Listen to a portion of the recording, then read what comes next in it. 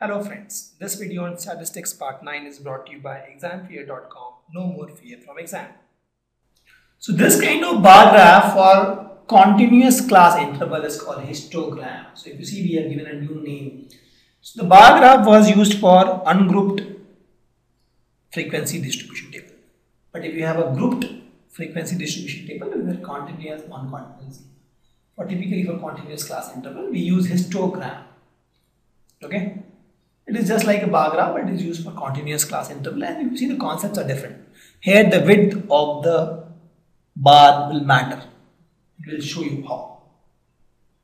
Okay. So let's take a scenario where the weight in kg of the students are given and the number of students are given. So we have solved similar kind of examples where we have represented this in the continuous class interval, continuous frequency class. We have done that. Right? Group frequency distribution we have done. This is a group frequency distribution. So we have 30.5 to 30.5, 35.5, there are 9 students, 35.5 to 40.5, 6 students, stuff like that. Okay. So in this case, we'll assume that 1 centimeter is 5 kg. We can do that. And then if you see the range, we have the number of students from 1 to 15. So we'll have 1 to 15 here. Since we are starting from 30, this is variable. And this is value. Right? So we'll have variable here and we have value here. So variable, if you see, start from 30.5 to 60.5. Since it is not starting from 0, we are not creating 30.5 here, right? So we have put a nick here or a break on this line. Okay. Now we see this is 30.5. Then after maybe 5 centimeter, we will put 35.5, then after again 5 centimeter we'll put 40.5, again 5 centimeter 45.5. So like that we'll put this. Okay. Why we have done this and why, and you see the maximum is 60.5, so we are making sure that we have till 60.5. This is variable. Okay. Please note, we are assuming 1 centimeter as 5 kg. This is 1 centimeter maybe. Okay, that way we create a variable here, and since the number of students we saw the range from 1 to 15, the maximum was 15. So somehow we make sure that we have till 15 values here. So you can have any units. You can take it 2, 4, 6, 8. You can say 1, 2, 3, 4, 5, 6, 7, 8, or you can say 3, 5, 15. Anything you can do. You just make sure that whatever number you have here, you can plot it. Correct. So for example, we have taken 2, 4, 8, 10, 12, 14, 16. You could have also taken 1, 2, 3, 4, 5, 6, 7, 8 till 16. You could have done that as well, but anything is fine. As long as you can plot this point, it is fine. But this one, you have to be a little careful, right? So assume that 1 centimeter is 5 kg and you can just draw these points at an interval of 1 centimeter. And there's a kink or break here because you are not actually, so if you start from here, 30.5, it will mean almost how much? 30.5 by 5. So almost means 6.1 kg. Correct? Sorry, 6.1 centimeter. But we have not plotted this centimeter here. So we have put a kink here just to say that there is a break. Hope you understand the concept of this break. See, in the earlier example, if you see, okay, we don't have that kind of example. We'll show you some example where we'll start from here. For example, if you start from 0, 1, 2, 3, 4, 5, something like this, you don't need a break. But since you are starting from 30.5, so this distance is not 30.5. If this distance is 0.5, this distance is not 30.5, right? Because in that case, this distance will be almost what, 61 times of this distance. Correct? If this distance represents 0.5, do you think this distance represents 30.5? No. Because these all distance represent 0.5, but this distance does not represent 30.5. That's why you have put a kink here. Okay. Now we have to represent the number of students. Okay. On the vertical axis on a suitable scale. Now we'll draw a rectangle, and here the width of the rectangle should be equal to the class size, and the length equal to the frequency of the corresponding class intervals, length or height. So if you see here, We have not drawn these points correctly. So I've redrawn these points, and now let's start with this. The first bar here, the width matters, and obviously the length or the height also matters. Right? The height will be similar to what we have seen in the graph. So this is 9. So it is almost equal to 9. So you see 10 and 8, somewhere 9 will be here. So the height is 9. Width is from 30 to 30.5. Similarly, the next class 35.5 to 40.5 will have height of 10, 6, height of 6. Similarly, next 40.5 to 45.5, height of 15. The next is 45.5 to 50.5, the height of 3, somewhere here. Then we have 50 to 50.5, the height of 1, similarly here. Similarly, 55.5 to 60.5 will have the height of 2. So with this process, we could actually draw the histogram. So what we have done, we have drawn rectangles of width equal to the class size and the height or the length equal to the frequency of the corresponding class interval. Please note the width is important here. And also observe there is no gap between the two consecutive rectangles. There is no gap. Okay. Because it's a continuous class interval, there is no gap. And the width is also important. Height is anyway important. This is called histogram. And please note the area of rectangle erected is proportional to the corresponding frequency. Please note area of rectangle for a given bar is proportional to corresponding frequency. Very, very important concept. It is not the length, it is the area of the rectangle. It is not the length or the width. It is the whole area of this rectangle that is proportional to the corresponding frequency of the class. Frequency of class. Okay, so this is the concept of histogram. Please understand, this is typically used for continuous class interval, right? And to do this, we have drawn the class interval or the variable on the x and the frequency on the y. Here, the width matters. There should not be any gap between the two graphs, two bars. Height and width both matters, and the area of rectangle actually is corresponding to the frequency of the class. Okay, let's take one more example of the histogram to understand the concept better. The teacher, she is the teacher, and she wants to analyze the performance of the students in the maths test of 100. She has actually created this class. Okay, 0 to 20, there are 7 students, 20 to 30, 10 students, 30 to 40, 10 students, 40 to 50, 20 students. 50 to 60 marks were achieved by 20 students, 60 to 70 marks were achieved by 15 students, and 70 to 108 students got this mark. And she created a histogram. But please note that the class here, you see, please note that the class size is not same. Here the class size is 20 minus 10, that is 20.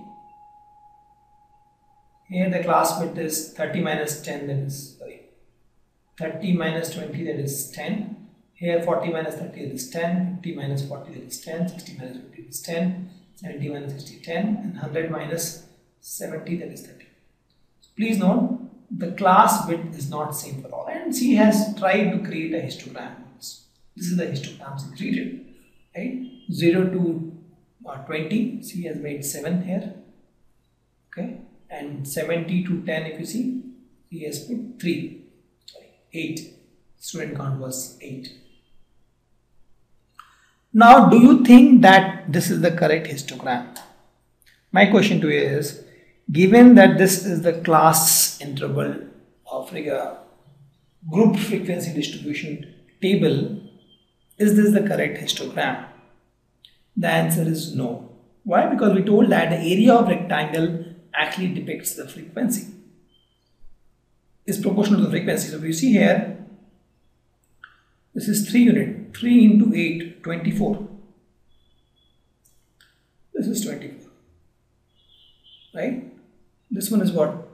2 into almost 7, 14.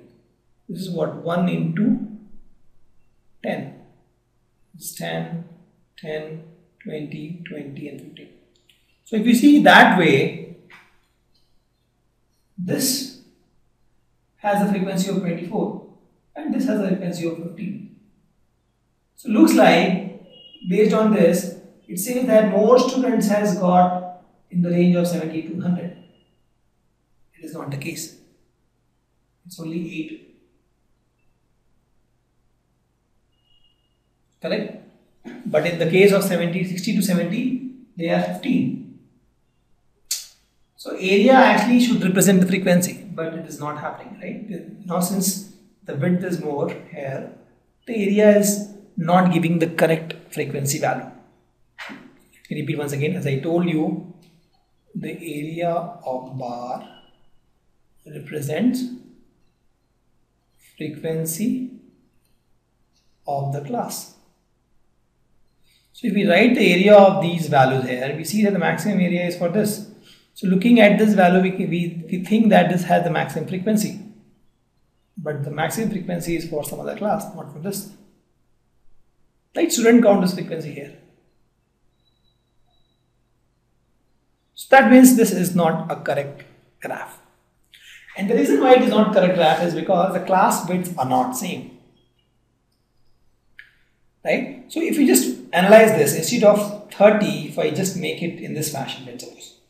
If I make it 70 to 80, 80 to 90, 90 to 100.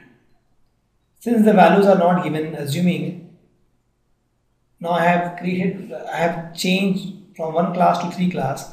This 8 students will be divided into 3 classes. So each class will get 8 by 3 students. Okay? Because it is not told that which class has how many students. So in this case, if you see, if I had to draw 70 to 80 box, it will be somewhere here. Somewhere 8 by 3, somewhere here. 8 by 3 is how much? Almost 2 point something, right? So almost 2 point something somewhere here. So it will come somewhere here, I think. So we'll have 3 box of this, right? This is extra. And this happened because we had the classes of different width. Correct? So if you just analyze this problem, so if you just try to make the class same, and this also if you make the class same, 0 to, if you break this into 0 to 10 and 10 to 20, so each class will have 7 by 2, that is 3.5 and 3.5. This will also become 3.5 somewhere. These are extra. So there is something to think about. Correct? So if I am making all equal class width, then I can see the frequency as 3.5, 3.5, and this becomes almost 2.6. Okay, almost this value. Correct? So now that means the frequency which we have got is not correct in this case because the student count or the class width were not same. So in this kind of scenario where you have the data, because see, we have told that it is your discretionary to create a different class. So you can have a class of different width as well. It is not required that all the class should have equal width. So in these kind of scenarios where the class widths are not same, so you cannot just plot the data with the frequency and assuming the class widths are same. The class widths are not same, so we have to recalculate the frequency. Okay, so let's use this formula to get the new frequency. There's nothing but the old frequency into minimum class size by the current class size. So for example, in this case, it will be what? Rectangle length is nothing but frequency, right? The new frequency. Old frequency into minimum class size we have seen is 10. By the current class size there is 20. This will be 10 into minimum class size 10, current class size 10. This is 10 into frequency into minimum class size is 10, maximum class size is current class size is 10. So now this one, current frequency into minimum class size 10 by current class size 10. Here also 20 into minimum class size 10, current class size 10. This also 15 into minimum class size 10, current class size 10. This one 8 into minimum class size 10, current class size 30. So you solve this, this becomes 3.5, this is 10, this is 10, this is 20, this is 20, this is 15, and this is 2.67. Right? Let me write 2.67 here. Okay, so with this data we can plot the graph now. So if you see 0 to 20, the value is 3.5, so almost 3.5. Somewhere here it will come. I plotted this graph. And then we have 20 to 30 is 10. And then again 30 to 40 is 10. And then 40 to 50 is again 10. And then 50 to 60 is again 10. Right? 60 to 70 is 15. Sorry, this is 2020. Again 15. And then 70 to 100, if you see the long graph. So the width is 70 to 100 and the height is 2.67. So if you see, this is the correct histogram. The one which we had earlier was not correct. Why? Because the class size were different. So you have to actually calculate the correct frequency. And the correct frequency is, let me write here, correct frequency is old frequency into minimum class size by current class size. Please remember this formula. And logically also I showed you how this is true. Right? I showed you that if 70 to 100 class, if you actually break into 3 classes, then each class will have 2.67 as the student count. Similarly, 0 to 20 class, if you break into 2 classes of 0 to 10 and 10 to 20, each class will have the frequency of 3.5, and that's what it came here. That was the logical explanation. This is the same using formula. So in exams you can directly use the formula to get the answer, but logically this is how it is, and this is the correct histogram for this particular data. Okay. Thank you. Visit our website examfear.com to watch more and more quality education videos. You can also attempt free online tests that are there in our website. You can also get access to tons of free study materials, and you can also find free tutors and mentors in this website. Thanks a lot for watching.